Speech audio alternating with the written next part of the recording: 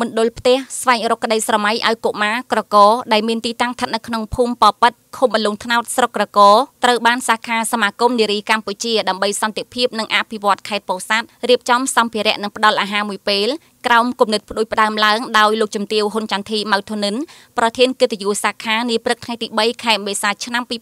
2019ដើម្បីអបអរសាទរបុណ្យចូលឆ្នាំថ្មីប្រពៃណីខ្មែរនាពេលខាងមុខនេះលោកស្រីអាំងសុភាវីនាយិកាមណ្ឌលផ្ទះស្វែងរកក្តីស្រមៃឲ្យកុមារក្រកបានលើកឡើងអំពីប្រវត្តិថាមណ្ឌលនេះបានបង្កើតឡើងនៅឆ្នាំ2008ក្រោមជំនួយពីអង្គការ School Aid និងសប្បុរសជននៅប្រទេសជប៉ុនក្រៅពីមណ្ឌលកុមារកំព្រានេះអង្គការ School Aid ជប៉ុនបានជួយដល់វិស័យអប់រំក្នុងការសាងសង់អគារសិក្សាទូទាំងប្រទេសចាប់តាំងពីឆ្នាំ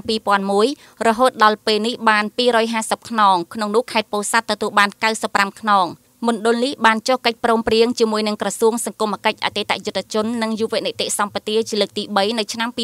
2018មានបុគ្គលិកចំនួន16នាក់និងមានកុមារកំព្រា63នាក់កំពុងទទួលបានការអប់រំនិងសិក្សារៀនសូត្រការគោរពវិន័យមានសិលធម៌រស់នៅល្អមានទឹកចិត្តជួយគ្នាសាមគ្គីគ្នាជានិច្ចលោកស្រីនីយិកាបានឲ្យដឹងដែរថាក្រៅពីសិក្សារៀនសូត្រចំណេះដឹងទូទៅកុមារបានទទួលការបណ្ដុះបណ្ដាលលើវិស័យសិល្បៈដើម្បីថែរក្សានៅអត្តសញ្ញាណជាតិទោះជាយ៉ាងនេះក៏ដោយមណ្ឌលក៏ជួបបញ្ហាប្រឈមជាច្រើននិងទាមទារឲ្យមានការអត់ធ្មត់ព្យាយាមសម្ដៅធ្វើយ៉ាងណាឲ្យកុមារទាំងនោះមានគោលដៅក្នុងជីវិតទាំងពេលនេះក៏ដូចទៅថ្ងៃអនាគតនេះដោយសារតែការយកចិត្តទុកដាក់របស់មន្ទីរសង្គមគិច្ចខេត្តភាពសណ្ដោប្រណីពីសំណាក់ឯកឧត្តមម៉ៅធនិនអភិបាលលេខគណៈអភិបាលខេត្តនិងលោកជំទាវហ៊ុនចន្ទធីម៉ៅធនិនប្រធានកិត្តិយសសមាគមនារីកម្ពុជាដើម្បីសន្តិភាពនិងអភិវឌ្ឍសាខាខេត្តពោធិ៍សាត់លោកជំទាវឯមប៉ុណ្ណាតំណាងរាជមណ្ឌលពោធិ៍សាត់និងជាសមាជិកាប្រតិបត្តិសមាគមនារីកម្ពុជាដើម្បីសន្តិភាពនិងអភិវឌ្ឍបានថ្លែងថាដើម្បីអបអរសាទរបុណ្យចូលឆ្នាំថ្មីប្រពៃណីជាតិខ្មែរនិងស្ថិតក្រោមគំនិតផ្ដួចផ្ដើមពីលោកជំទាវហ៊ុនចន្ទធីម៉ៅធនិនប្រធានកិត្តិយសសមាគមនារីកម្ពុជាដើម្បីសន្តិភាពនិងអភិវឌ្ឍសាខាខេត្តពោធិ៍សាត់បានបង្កើតឲ្យមានការជួបជុំ